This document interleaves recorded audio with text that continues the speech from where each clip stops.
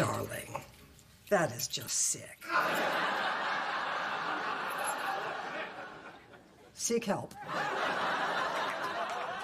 Getting too close to the client, media rooms / dungeons, and the art of networking. Today we're gonna be reacting to some hilarious and maybe even inappropriate real estate scenes from 2.5 Men. What kind of real estate shenanigans are Charlie and his family gonna get us into? I'm not sure, but we're about to find out. But before we do that, I'm Mark Magstadt, local real estate expert here in San Diego. If you wanna learn more about real estate and tour some awesome properties, make sure you hit that subscribe button.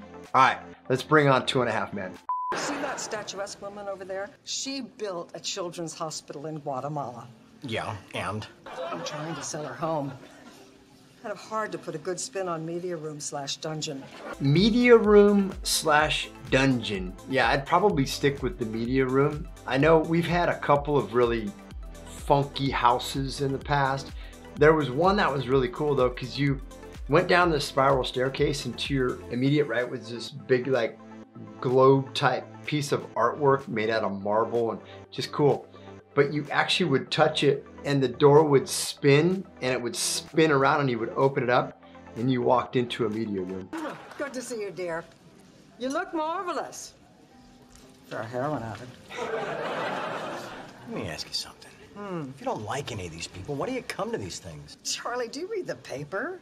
Do you have any idea what the Los Angeles real estate market is like now? Can't say I do. Hey, how are those feet feeling? You want to put your shoes back on? No one is selling unless they have to, which means I have to be out working these rooms every night to learn who's getting divorced, who's dying, who can't make bail, whose crappy sitcom got canceled. Let's face it, I'm not a young woman anymore.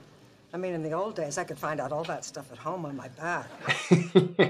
We have real estate agents that are very similar to her. They're constantly either talking about or talking bad about someone in order to get that or this or that. That's not the way that you get business. Just getting out and meeting people in a good way, sporting events, gyms, and just being in and around the neighborhood, giving back, doing charity type stuff. That's kind of the way that I meet a lot of my clients. And then you sell someone a house, if you do a good job, they're gonna refer you. And so it's kind of a repeat referral type thing. That's kind of the way that I do my business. Evelyn. Margaret, good to see you. How's married life? Oh, just one long honeymoon. That's because she bangs a different groom every night. So close. I have actually shown a gentleman who's extremely successful, very good looking dude, a couple different properties, and it was a couple month process. And every time we would get out of the car or I would meet him at a property, it would be a different girl. And so I'm trying to play it off like, cool, oh, have I met you before? Have I not? Was this the one from last week or is it not? I would just be like, hey, what's going on? Hey, let's go check out the house. I thought you were in Dallas. I was. I got a phone call telling me to come home and check on my wife. A phone call? From who? That's not important. This marriage is over. I want you out of my house. Well, I'm not leaving. You're gonna have to because I'm selling it. In this market, are you crazy? I've got a great realtor, and she assures me she can get top dollar. You've already talked to a realtor? Who do you think called me in Dallas? And she's not just my realtor, she's my friend. Oh, Mom. I don't know about you, but I've been in Charlie's shoes a few times, and I seem to remember one time, especially when I was from Alaska, that it was extremely cold and I had to sneak out, and luckily I had my boots, but it was just boots, boxers, and a light jacket. So the other stuff I got later, but yeah, tell me in the comments below if you ever had to sneak out of a house and it wasn't a pleasant experience. Hello, Alan.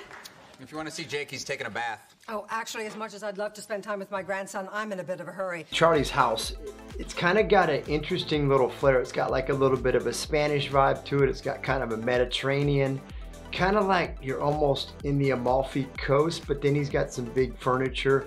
I kind of would envision him more of a real clean contemporary style in Malibu or whatever body, you know, he's on the Pacific somewhere. But what do you think at Charlie's house? Do you like the style or do you not like the style? Tell me in the comments below.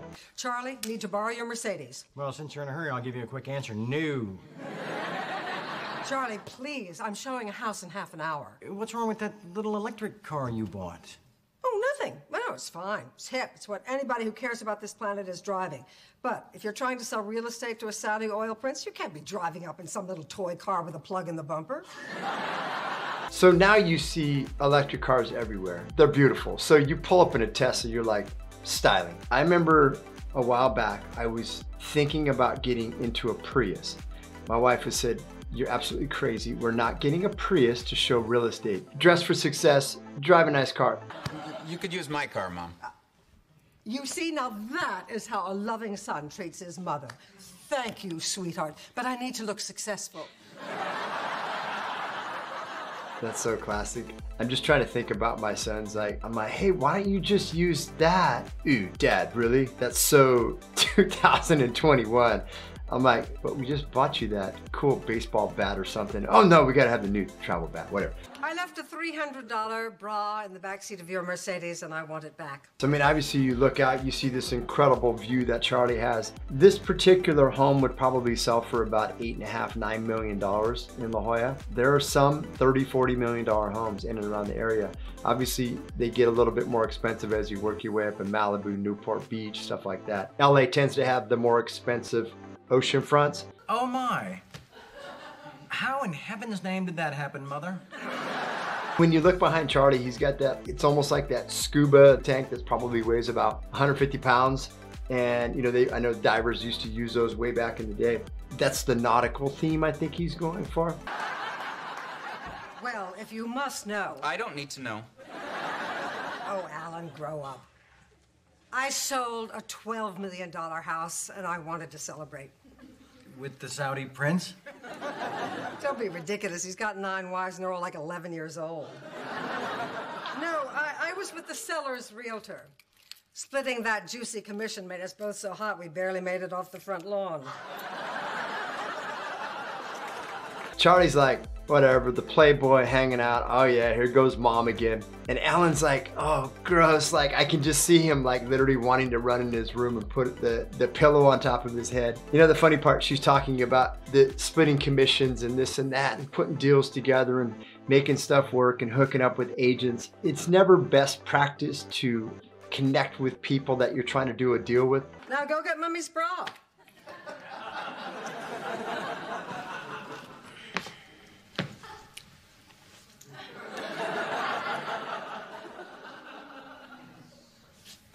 Oh, darling, that is just sick. Seek help. I could never, ever like do that with my mom. I'm kind of in between Charlie and Alan where I'd be like, it's in the back of the car, Mom, go grab it. Here's the keys, and/or I'll grab it, toss it in a bag and give it to Mom. So I don't know if I would use Mom as my realtor. She'd probably try to hook up with whoever is doing the deal. Charlie, he's like, I don't care, Mom, just make some money.